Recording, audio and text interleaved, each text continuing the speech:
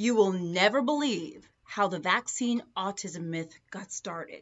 That's right, we're going back to 1998, y'all. 1998.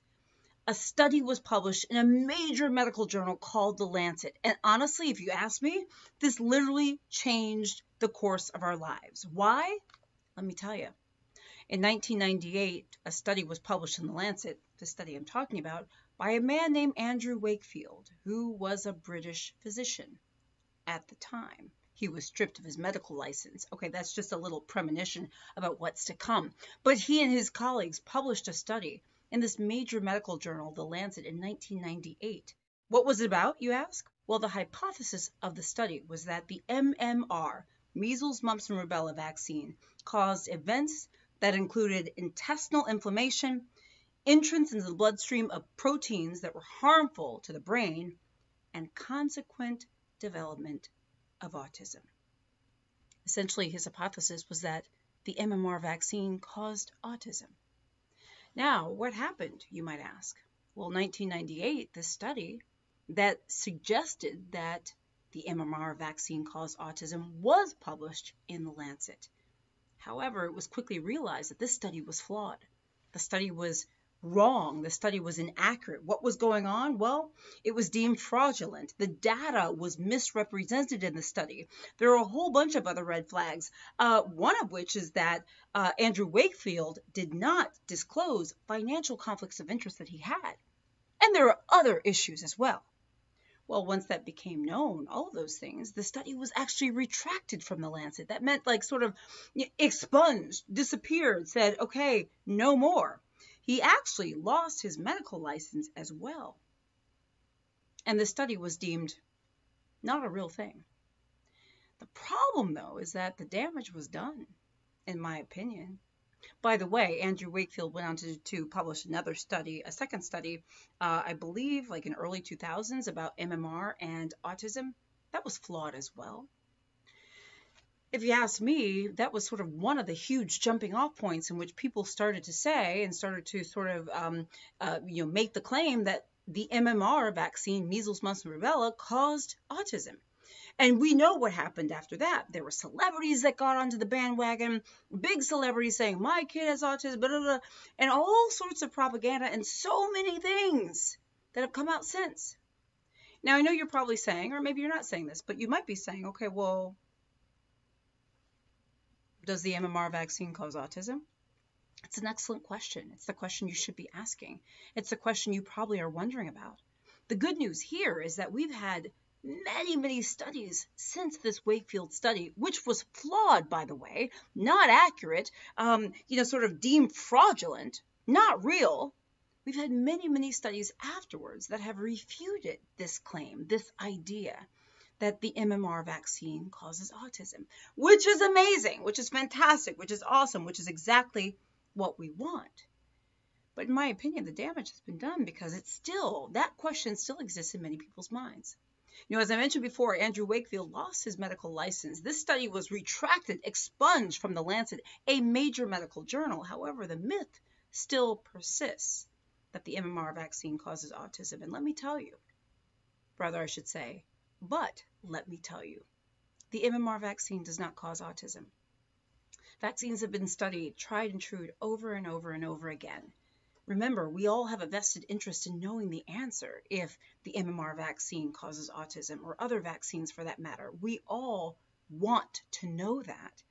There is no conspiracy with that. And there have been other studies, many studies done since, that have proven that that is not the case. And remember, when children don't get the MMR vaccine, it puts them at risk for measles, which is a very highly contagious disease. Measles, mumps, and rubella. By the way, those are not just diseases of the past. We are seeing more and more of those conditions because many parents are not vaccinating their children because of concerns, because of this myth that still is pervasive, etc.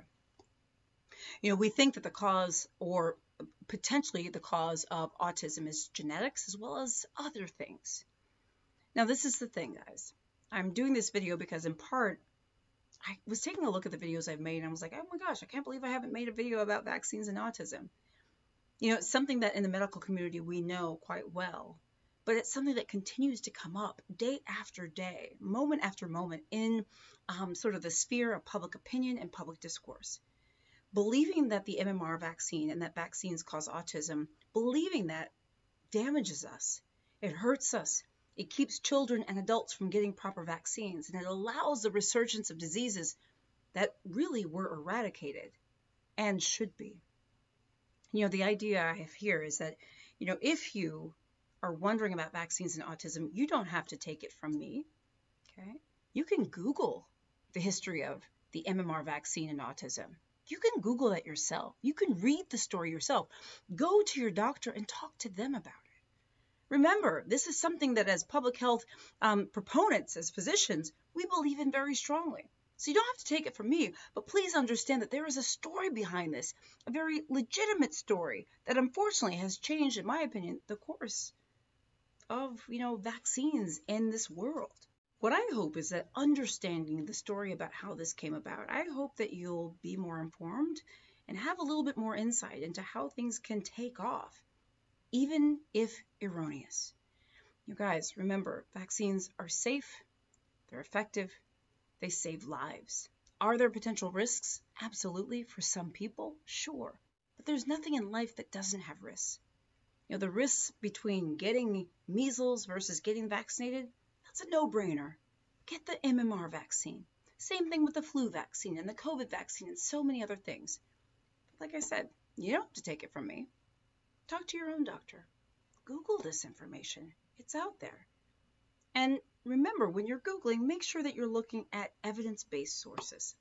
What I'm going to do is I'm going to link a couple videos to this video.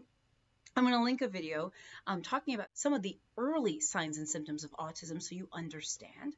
I did a video on that. I'm also going to link a video that talks about some of the evidence-based resources, the best evidence-based resources that we have online for you to search for health information. Remember, when you're searching online for health information, if the information is not vetted, if the source is not accurate, you could absolutely be getting inaccurate information that simply does not apply to you. And by the way, that's not helpful. So I'm going to give you that resource to take a look at. I want you to let me know what you think in the comments. It was important for me to come and literally have a video just on why the MMR vaccine and vaccines do not cause autism and where we think a lot of these myths came from. It's quite profound. It's also, as a physician, it's devastating to me because every day I feel like I'm trying to battle the myths that exist. Again, you don't have to take it from me, but take it from your doctor and get information that is evidence-based and correct. I'm Dr. Jen. Subscribe to my channel. Follow me on Facebook. I'm on TikTok, Instagram, LinkedIn, WhatsApp, all the things. Guys, I'm Dr. Jen.